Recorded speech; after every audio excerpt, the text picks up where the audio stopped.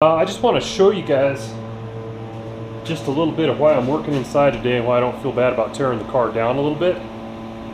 Get ready for this. Yeah. Jeez.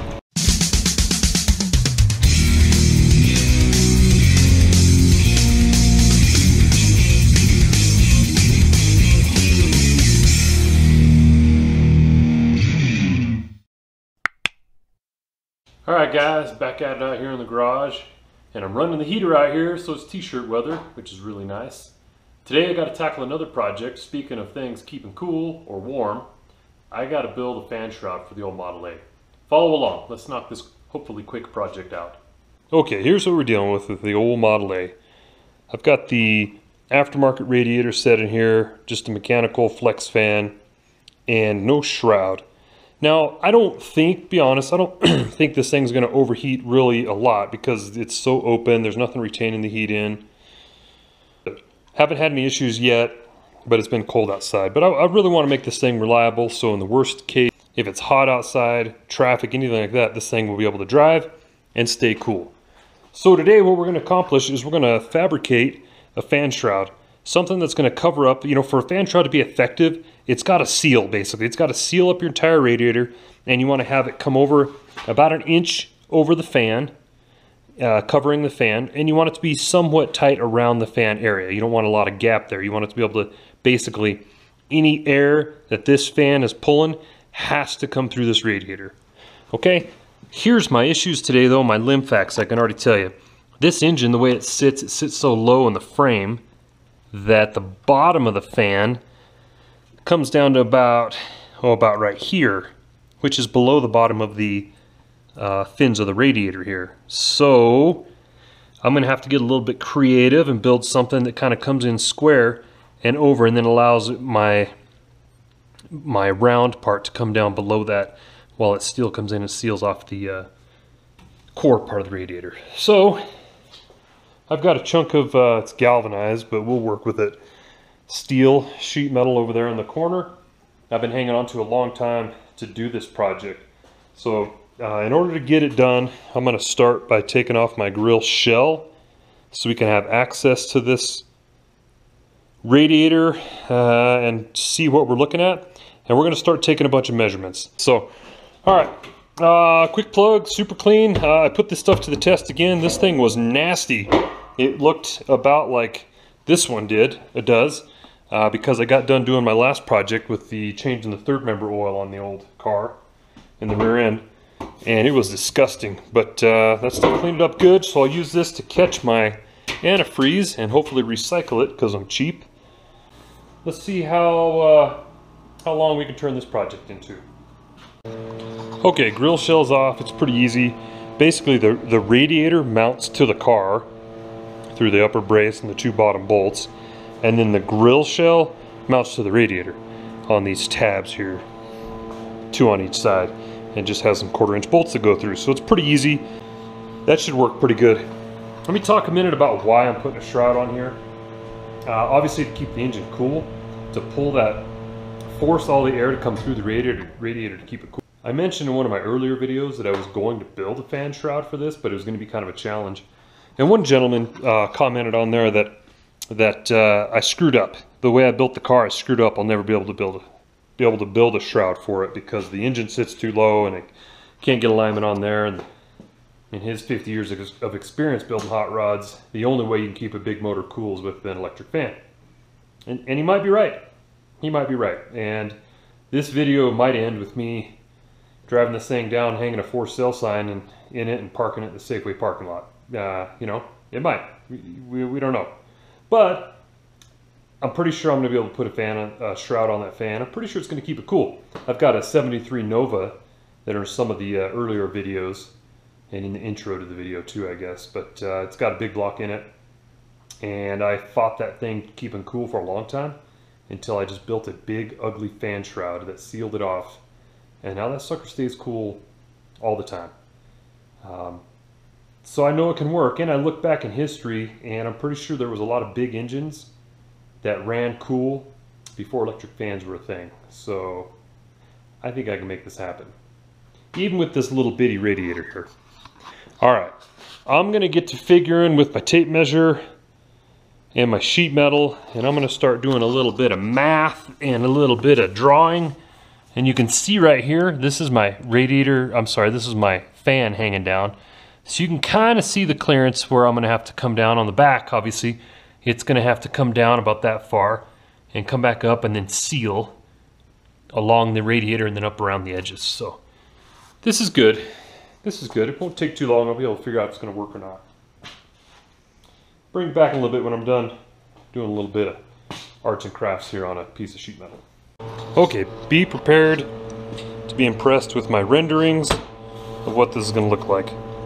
Did a bunch of measurements over there. Here's what I've come up with. This has got to be 2 inches deep. The top I'll do a 45 on, so it'll be 2 inches on the side, and this top piece will be, well, almost 3 inches long. And then it's just going to come down here square with the bottom of the radiator. And then what I'm going to do is I'm going to build this piece after that to enclose the bottom of the fan. So my hole, if you can ever meet anybody who draws a perfect circle, look out for them because they're dangerous. This is my shroud, and then I'm going to cut my hole in it for the size of the fan, diameter of the fan. But I'm not going to cut it all the way out there. I'm going to cut a little bit shorter, and then I'm going to do these relief cuts and bend some tabs out, and then we'll just cut another sheet that wraps around those tabs, and then it's going to go all the way around the bottom here to enclose the fan. And then for this bottom piece, I'll just put a half moon flat piece in front of that circle we used to seal that off. And it's just going to mount like this. It's going to just fill, really it's very simple. It's just going to fill this square. It might not look like it, but this is 17 inches by 17 inch square here. And I'm going to have it right against this piece, and then right along underneath the lip here. I'm going to put a piece of rubber hose, some real thin like vacuum line, split it, and I'll put it along the side to seal there. And then for this top, I'm thinking about doing a little lip on this, just doubling it over. You know, taking a 1/4 inch of it or something and banging it over and just having it a folded, a finished edge. That way it won't try to collapse on me at all there. It'll stay pretty solid there. Give some strength and rigidity along the edge. So, time to get some measurements out, and let's start drawing this sucker out, and then we'll chop it out. Here we go.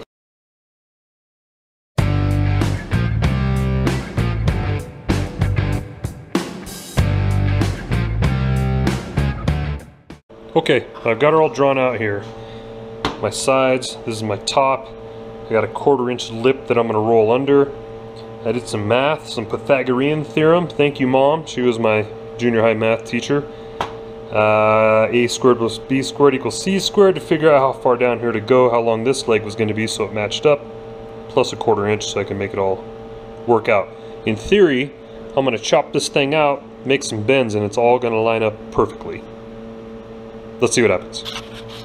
Okay, I got her all clamped up. Angle iron, right? Big chunk of angle iron I had over there in the metal bin, and I clamped it to the other edge of my bench. Clamped my metal on there, and you can see my 1/4 inch line marked off here. I'm just going to come in here with my cheap hammer, bang that down flat, and then I'll flip it over and just work it over the rest of the way. Yeah, what can possibly go wrong, huh?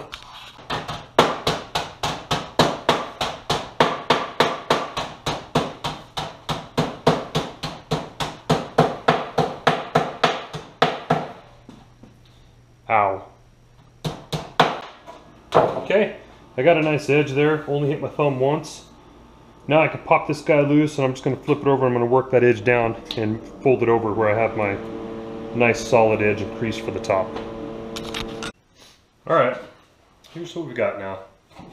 My top piece with the lip bent over on it for structure, and then my side pieces bent over, and this joint right here. But I'll clamp this together and I'm going to weld it. I'll turn my little wire feed way down. I'll be able to stitch that up and then grind it real smooth.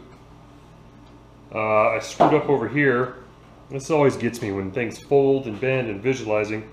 I clipped this off to make it fit, but then I cut that corner off too, so I'll figure that out.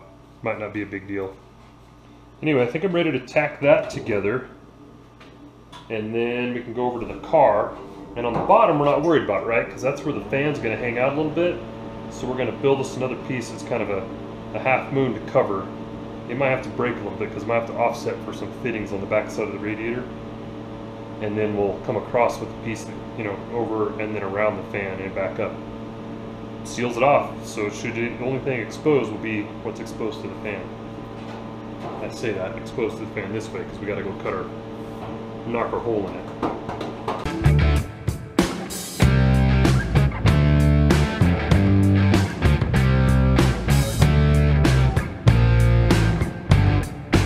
Alright, good enough start. Got her tacked into place. I got some work to do. I like to clean all that crap off because it's galvanized before I weld on it, because you're not supposed to weld galvanized because it'll make you sick. Okay, got that out of the way. I got a lot more tack welding to do, a little bit of grinding, but it's dinner time, so I'm going to quit for today. We'll see you guys tomorrow when we finish up the fan shroud. Alright guys, I'm back. It's the next day. Not that much time has passed. I did find my razor and my shaving cream. Got that going for me. But I'm back out here trying to finish this fan shroud. And so here's what I did. I went and I did a bunch of measurements off the radiator and found out my distance from the top down and then centered. Well, I found that it is centered. And put a hole right there, a center punch right there to mark my center. The next thing I got to do is cut my circle. Alrighty guys, here's where we are. I measured my fan and it's a little over 15 inches around the diameter of the fan, so I need to make a 16-inch hole. I've got my center punched here, so now I'm just going to get myself a piece of string or a piece of wire and make myself an 8-inch long, you know, radius, and I'm going to draw my circle. Now remind me, don't let me go cut out that circle because I need to come in about an inch and draw another circle and cut there, and then I'm going to split it and bend my tabs up, actually bend them out the other way, so that I have something to weld when I do my circle all the way around. Alright guys, I got my special tool here. This is exactly what it looks like. It's a piece of sheet metal with a bunch of holes drilled in it, but it's going to come in handy right now because I measured it out. Actually drilled myself a special little hole that's exactly 8 inches. So now I get to come in here and to draw my 16-inch hole, I'm going to go just like this.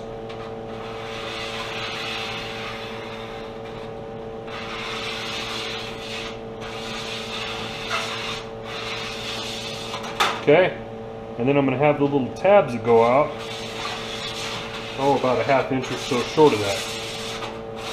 So that's the hole I'm actually going to cut out. Boom. There you go. That easy. Now I got to get really busy with my trimmers and come in here and cut that hole out of there. Okay, so what I got going on here, I got my big crescent and I'm just bending these tabs down. My circle's cut out on the inner circle. Now I'm going out to my mark after I made all these little nips and I'm bending them out. Yeah, I started bending them in, realized I screwed up, so I am now going back bending these down, and then I'll go through it. I'm just going to bend each of these tabs down out to my outer line right here. So what it'll look like, it'll start looking like a fan shroud. Boom! Looks like a fan shroud now. Now before you get too freaked out about how ugly that is, we're going to take a strip and we're just going to lay one nice strip right over this all the way around the circle. I'm going to go test fit it first, so let's see how this works. Okay, first test fit here. You can kind of see how it fits in. You know, there's a little tweaking to be done still, but see how our hole fits. The fan all the way around. Oh, it's a little off center. There, it'll sit about like that. That's pretty good. Now we got to figure out what to do with that bottom piece. Alright, no problem. Okay, I did a little figuring. This is kind of complex, at least for my brain, so follow along here. What I need is for this shroud, this is the bottom of my radiator pictured, okay? And my fan's just going to hang out. I don't want to have all my cooling air escape out there, so I need to seal it. So what I'm going to do is I'm going to cut out myself a moon. You know, it's going to come flat across here, and then I'm going to have like a half moon here. that finishes the circle of solid material, okay? But I'm gonna break it where two of my tabs come in and tag into here, so it's gonna be solid, about a 1/2 inch out, solid, and then down to my half moon, and then the other end of it, this middle section I'm gonna break this way. And then I'll just build a little piece and tack it in there in the corners. So what it'll look like is a big hole where the fan just is pulling against metal for this bottom section of it, but it'll still force all the air to come out through the fan. That way my air doesn't come through my radiator, hit that, and then escape straight down. It'll cap it.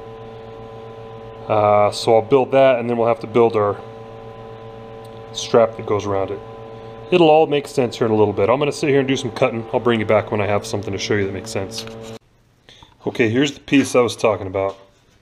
Cut it out half moon, put a flange on it, put the flange on the outside to be able to put our strip around there.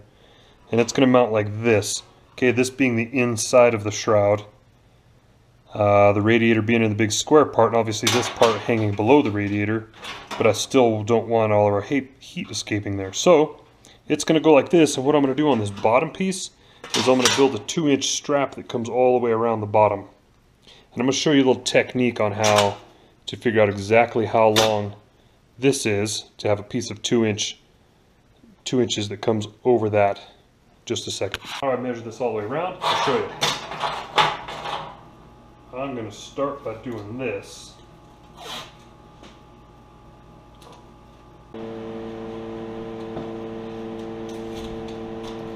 Okay, I'm good with that.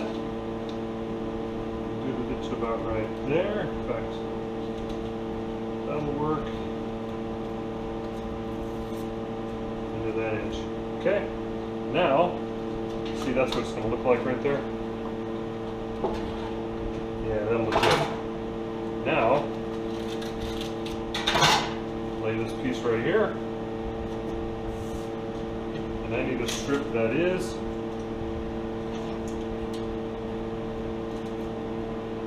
21 inches long. There you go. Alrighty, here's kind of the finished product. It's at least close enough you can see how it's going to work.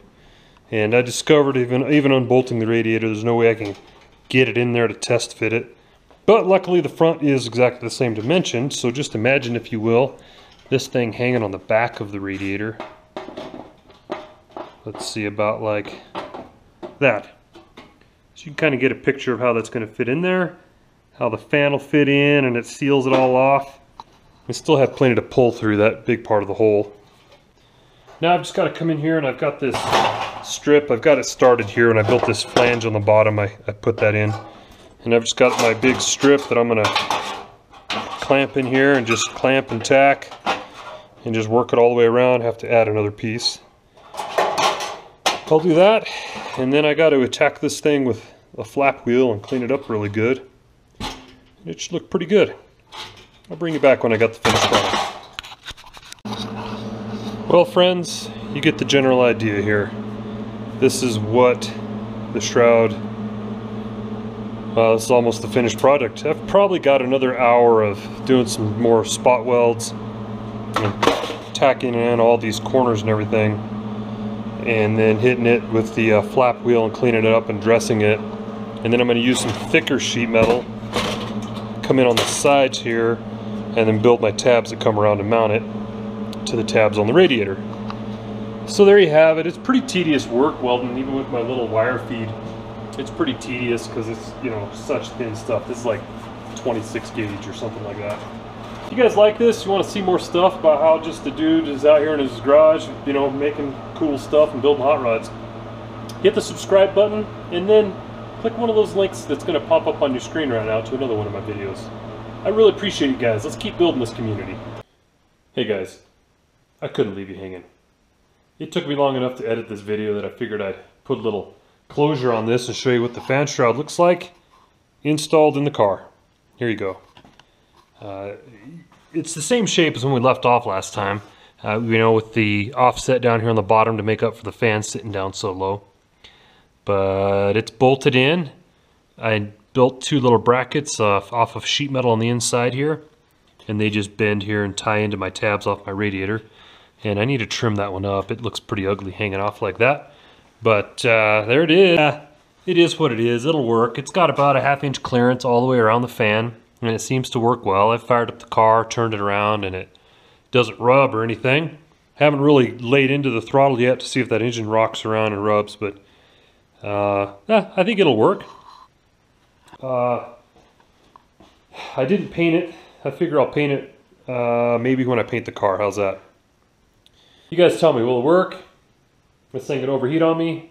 Why don't you guys put a little comment down below and place your bets. This summer when it's really hot out and we're cruising, we'll come back and revisit and see how we did. Thanks for watching, guys.